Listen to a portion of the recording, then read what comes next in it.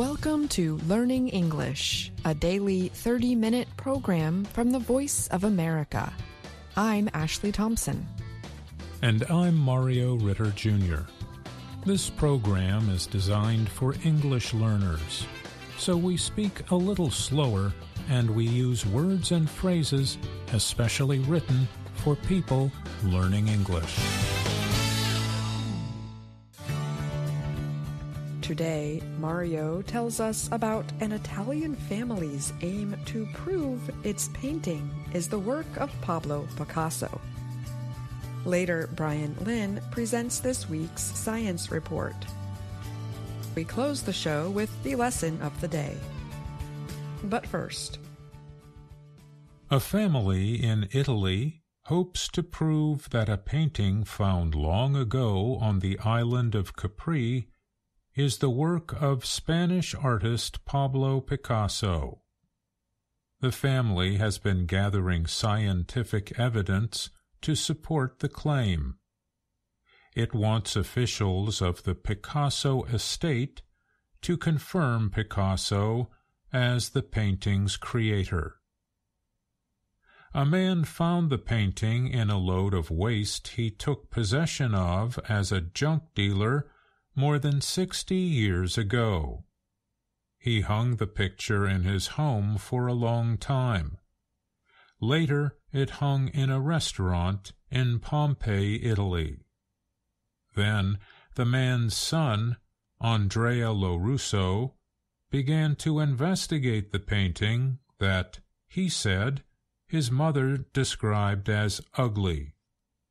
He said he first came to think the painting was important after seeing a picture of a Picasso painting in a school book.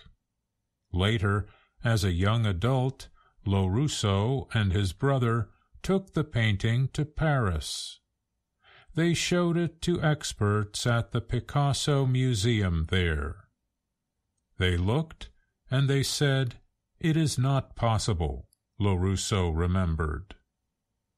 The brothers refused the museum's offer to keep the painting for further study, he said.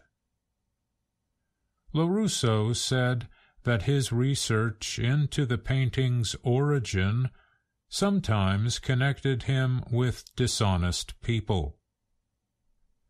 He said some people tricked him for money. One situation led officials to investigate him as a possible trafficker of false artwork. That investigation ended after he produced paperwork confirming his effort to identify the family's painting. After more than 20 years of trying, Lorusso believes that recent tests carried out by the Swiss-based Arcadia Foundation prove that his painting is from Picasso. Luca Marcante is a trained chemist who started the Arcadia Foundation in 2000 to investigate artwork. Marcante said laboratory tests show the paints used were like those Picasso used in one period of his career. Most recently, a handwriting expert confirmed that the name written in the upper left corner of the painting is Picasso's handwriting, Marcante said. For the art world, however, only one group can authenticate the painting as Picasso's work: the Picasso administration in Paris. But it has not answered a series of requests over the years. Marcante said that he is preparing to share the most recent findings with them. He explains it this way: "You need to understand they get dozens of inquiries every day from private people believing they have found a Picasso. The Picasso administration chose not to speak to the Associated Press about the painting. Marcante said the painting is similar to Tête du Femme, a 1949 painting that is believed to be a Picasso. It is part of a digital collection overseen by Sam Houston State University in Texas. Adding to the mystery, Marcante said there is photographic evidence that Picasso visited the ruins of Pompeii in 1917. Marcante also said it is likely the artist visited Capri in the 1940s. But expert Enrique Malin doubts the painting is really Picasso's work.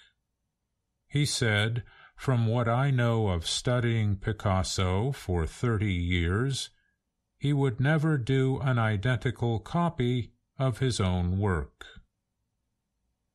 The only record of Tête du Femme is documentation from a 1967 book, which said the painting was in a private collection in Turin, Italy. Malin said there is no other evidence of the painting. Marcante called Tête du Femme a ghost painting because no one has ever seen it. He added, "The only real one is ours, that we have examined in a scientific manner." Lorusso said that his family has not decided what to do with the painting if it is confirmed as a Picasso. Many people are asking about it now, since news about the painting spread in recent weeks. "We are confused ourselves," he said. I'm Mario Ritter, Jr.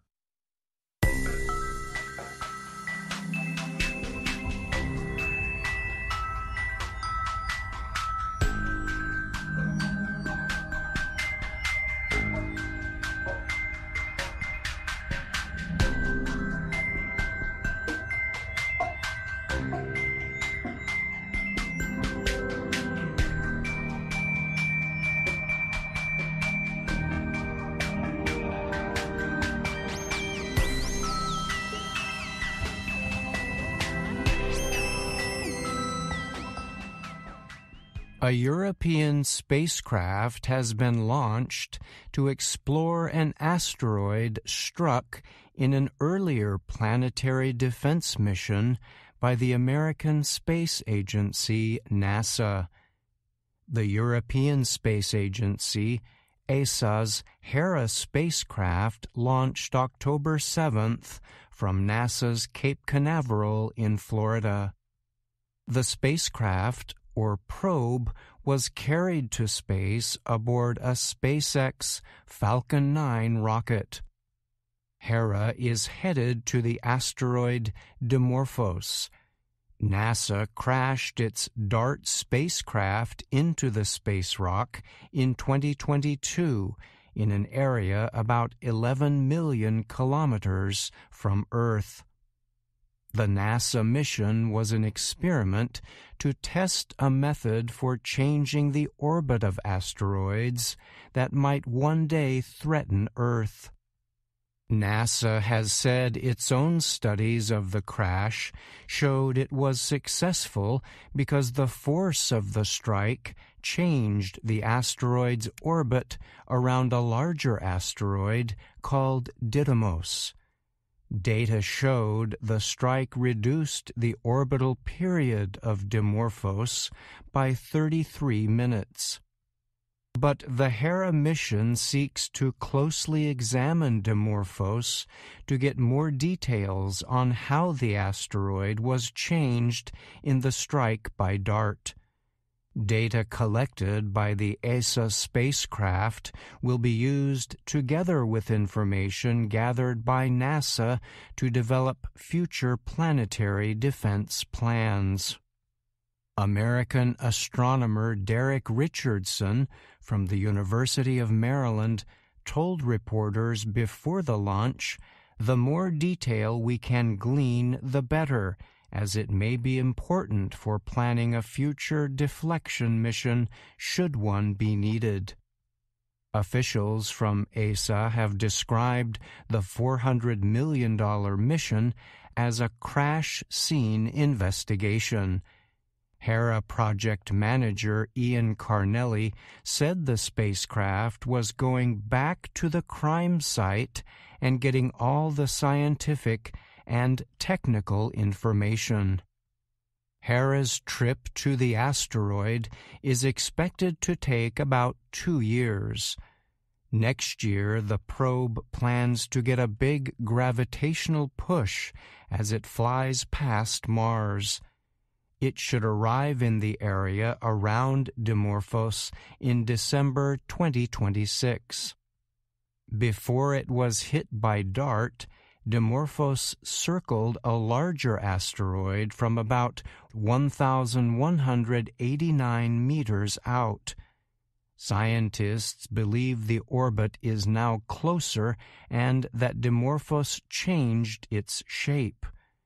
Astronomers have also found evidence the asteroid is likely moving differently. Examinations of the DART mission have suggested that rather than being a single hard rock, Dimorphos was more of a collection of rubble pieces held together by gravity. Investigators have said they believe the DART crash might have completely deformed the asteroid. Ignacio Tanco is the flight director for the Hera mission. He told the Associated Press that some large rocks and other materials could still be following the asteroid. This, he said, could present a damage risk to the spacecraft. "We don't really know very well the environment in which we are going to operate," Tanco said.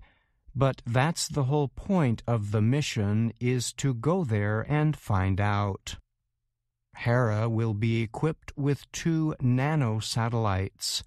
One will land on Dimorphos and capture data on the asteroid with radar. The other will study the makeup of Dimorphos from farther out.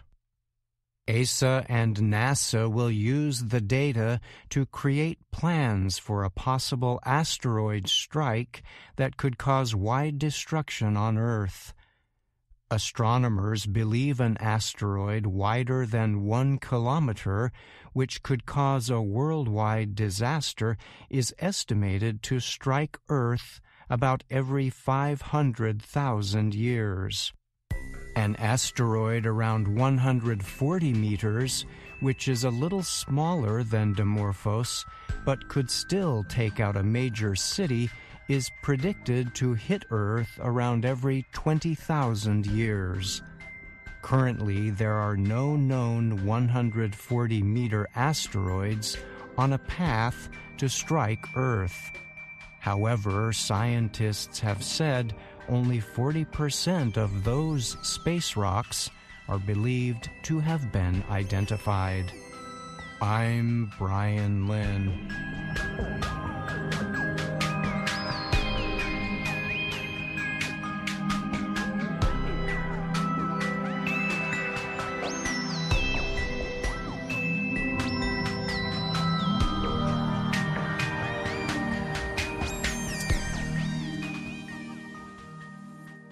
Now, Brian Lynn is here to talk more about his science report. Thanks for joining me, Brian. Of course, Ashley. I'm glad to be here. This week, you reported on a mission by the European Space Agency that seeks to closely examine an asteroid that was struck by a NASA spacecraft in 2022.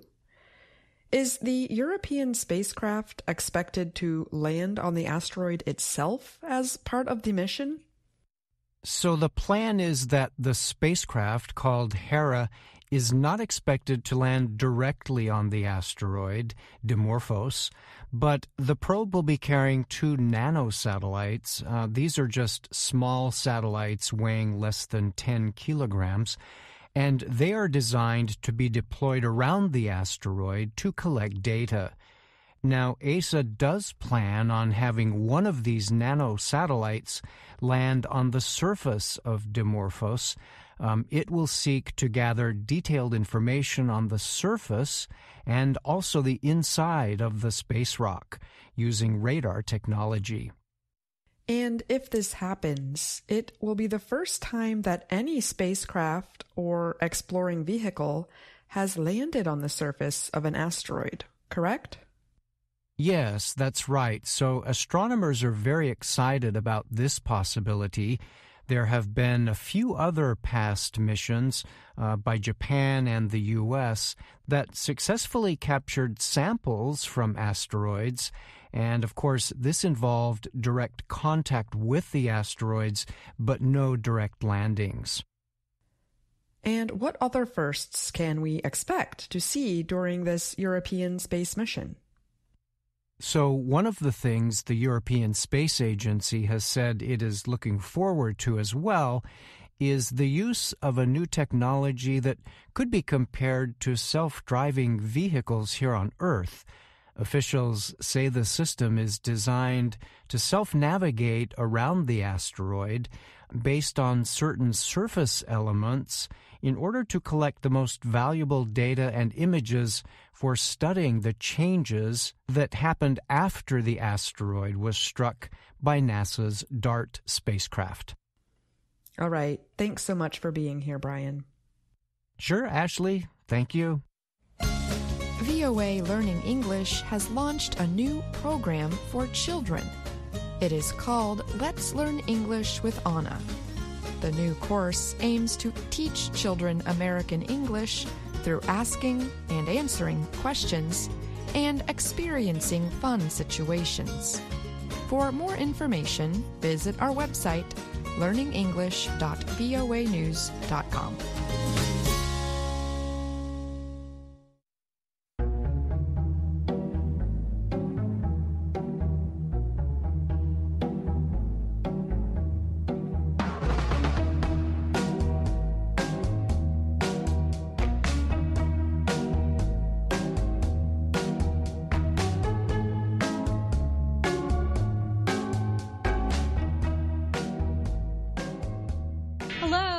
My name is Anna Mateo. My name is Andrew Smith. And I'm Jill Robbins. You're listening to the Lesson of the Day on the Learning English podcast. Welcome to the part of the show where we help you do more with our series, Let's Learn English. The series shows Anna Mateo in her work and life in Washington, D.C. In Lesson 34 of the series, Anna has a decision to make. She is trying to decide what costume to wear for Halloween, a popular tradition in the United States. A costume is a special set of clothes, very different from what a person normally wears. Halloween is celebrated on October 31st. People dress as monsters, ghosts, witches, or other scary creatures. They also dress as all kinds of other things, such as American football players, animals, and even objects such as a bottle of beer. People can get very creative with their costumes. Let's listen and find out what costume Anna might decide to wear. Hello. Halloween is very popular in the United States. Children trick or treat. They ask people for candy. Children and adults wear costumes and go to parties. In fact, there is a Halloween party tonight. I need my friend Jeannie. Jeannie! Hi! Hi, Anna. What do you need? Tonight there is a Halloween party. I love Halloween. Are you going? I might go. I might not go. I don't have a costume. Can you help me? Dress as a genie. Great idea! I can do a genie trick, like read minds. Anna, be careful. Things might go wrong. What could go wrong? You might guess that things will go wrong for Anna. A genie is a magical person with special powers. A genie can make people's wishes come true. In English, we ask a genie to grant us our wish. To grant us our wish means to make our wishes come true. And in general, to grant something to someone means to give them something. Anna thinks her genie costume might also give her the power to know what other people are thinking, or read their minds. But then again, it might not. Anna sits outside with a sign. The sign has the words "Mind Reader" written on it. People see the sign and ask her about it. Let's listen. Are you really a mind reader? I might be. Okay. Tell me what I'm thinking. Sure. First, what do you do? I study. I'm a junior in college. What do you study? I study journalism. Okay, wait. You are thinking you will graduate from college in about 1 year. Well, yeah, that's the plan. I told you I'm a junior in college. Right. Wait, there's more. You are thinking you might get a job writing the news. I might get a job writing the news? I might? That means I might not. And I'm studying really hard. No, you will. You will get a job writing the news. I will? You will. I will. I think. Anna changed her statement from might to will to make the person feel better and more certain about her future. Yes, but I'm not sure this person feels very certain she will get a job writing the news. It seems that Anna might not have the mind-reading powers she thought. I think she will find out pretty quickly that her costume does not give her special powers. The modal will expresses certainty about the future. We use it when we are sure something is going to happen. And we use the expressions it could or it might when we are not sure something will happen. Something uncertain often depends on things we can't predict or know in advance. To predict is to say what will happen in the future. When we predict, we make a prediction. A prediction is what we think will happen. There are accurate and less than accurate predictions people make about the future. Meteorologists are scientists who study the weather. They also make predictions about the weather. These predictions are called forecasts. Thanks to computers, satellites, and other technology, weather forecasts these days are more accurate than they were in the past. We can say that weather patterns, or kinds of weather that repeat, are predictable. So we have the verb predict, the noun prediction, and the adjective predictable. And the adverb form is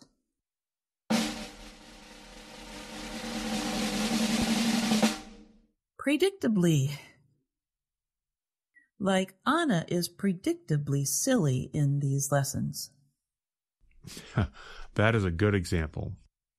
Sports gambling is another area where people try to predict what will happen.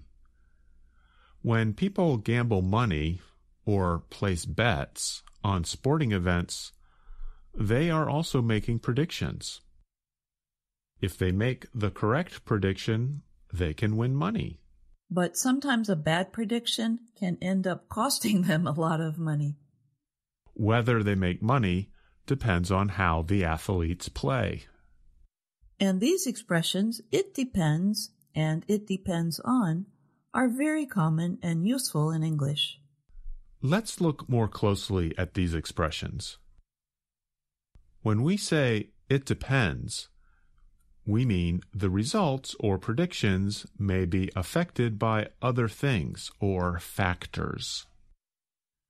For example, whether or not your garden produces a lot of vegetables depends on factors such as the amount of rain or water, sunshine, temperature, and the condition of the soil or ground. And notice that we use the preposition on after the verb depend. We often add a noun clause after the phrase, it depends on, like this example. It depends on what kind of phone you have. The noun clause is, what kind of phone you have. We can say it depends on this, or it depends on that, or it depends on plus a noun clause. Here's one more example with a noun clause. The noun clause in this example has 4 words.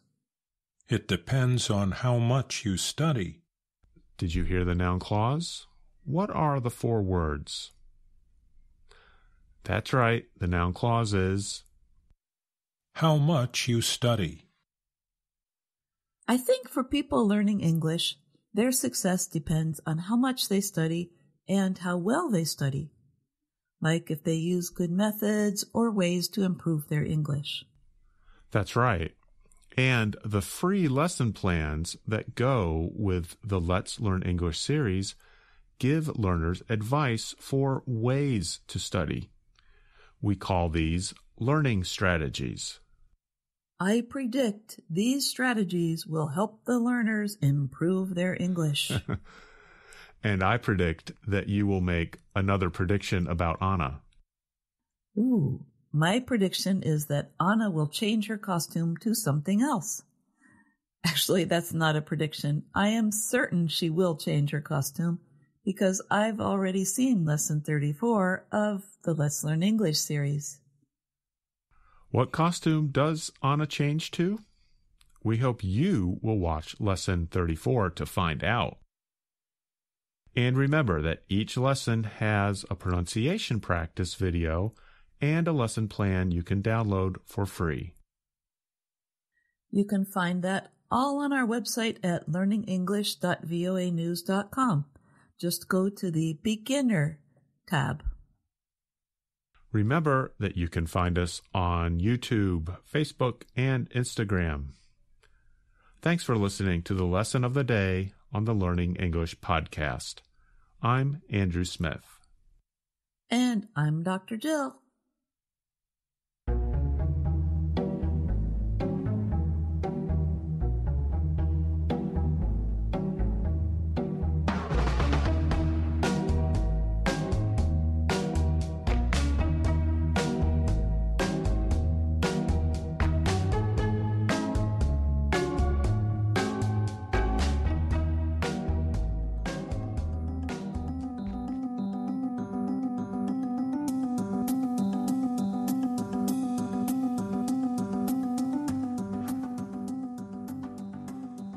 And that's our program for today.